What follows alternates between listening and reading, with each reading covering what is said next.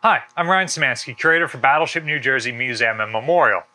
Today, we are in the IC switch room to answer a question that we got from a viewer of what do I think is the safest space on the ship, or what space would I want to be in a battle?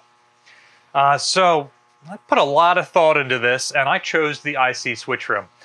This space is not the best armored space on the ship, but it is an important space that has to be manned, and it's got a couple other things going for it. But before I talk about all that, let's talk about some of the best armored parts of the ship. The thickest single piece of armor plate on the whole vessel is the conning tower. That's 17.3 inches thick. So the quartermaster and the commanding officer, whoever's up there in combat, has the most armor in a single sheet, at least, between them and the enemy. The problem is there's no depth to that. If a battleship-sized projectile comes through the window and impacts that armor, it probably won't penetrate it, but that's still a tremendous amount of force being exerted against that in a space that's even smaller than this one. So there is much debate about whether the crew inside would actually survive, and many ships by World War II had deleted an armored conning tower entirely. That also has the benefit of being above water, so if the ship does start to sink catastrophically, you've got a good chance of getting out, except you've got a 3,800-pound door between you and the exit.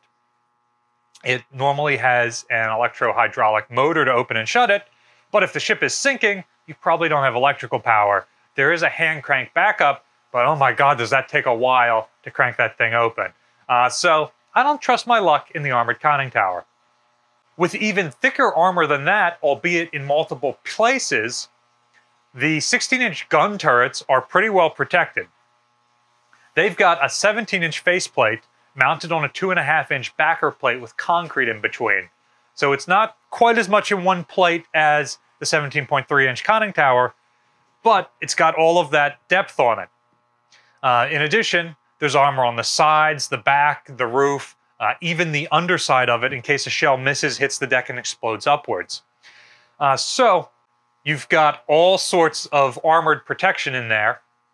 Again, there aren't many ways in and out. There's a single armored door at the back that you can drop out of, and you can climb all the way down a ladder 5 stories into the bottom of the ship and escape that way if, say, a fire under the turret prevents you from getting out the normal way.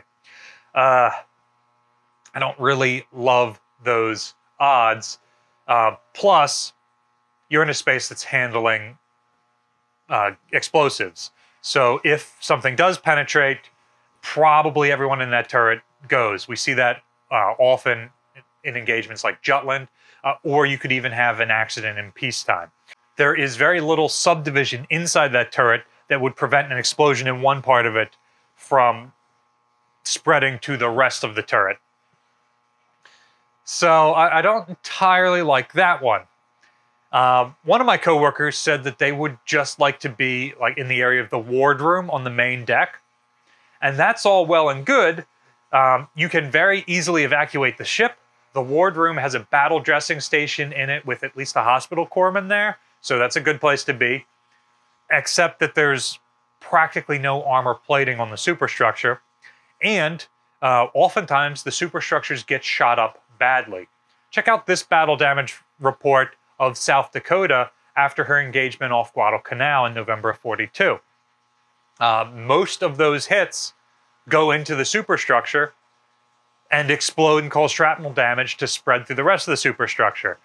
So even though enemies are probably aiming for your hull with their heavy shells, they're often aiming for your superstructure with all of their lighter shells that can't penetrate your armor.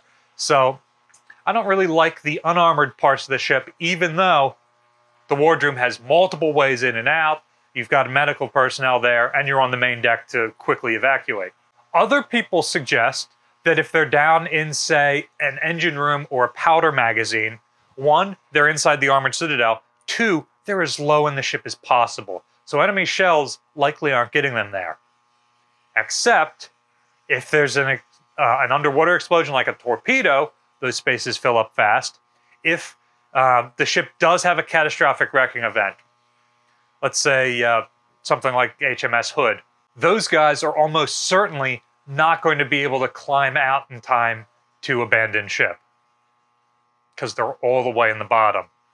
We have done a video where the camera follows me going up an escape trunk in the engine room and getting off the ship to show how long that would take.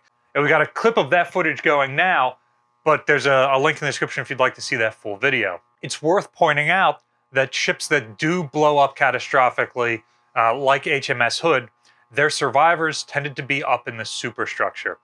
So Signalman Ted Briggs is pretty high in the superstructure, and the way he tells the story, or the way he used to tell the story, made it sound like the officer stepped out of the way, he walked out the door and could basically walk into the ocean from that platform as the ship is rapidly breaking in half and sinking. However, you are still pretty badly exposed up there. So, for example, the spotting top was hit by an 8-inch shell from Prince Eugen, and likely everyone up there was killed prior to the ship sinking. Likewise, the folks manning the secondary battery guns on the boat deck area were likely killed or incapacitated when shells hit that area and set off ready service ammunition, causing a fire. So, being out on the main deck, near the main deck, in the superstructure, or high up in the superstructure gives you very little actual protection, and means that if that golden BB comes with your name on it, there's nothing to protect you. So, my preferred space, again, is here in the IC switch room.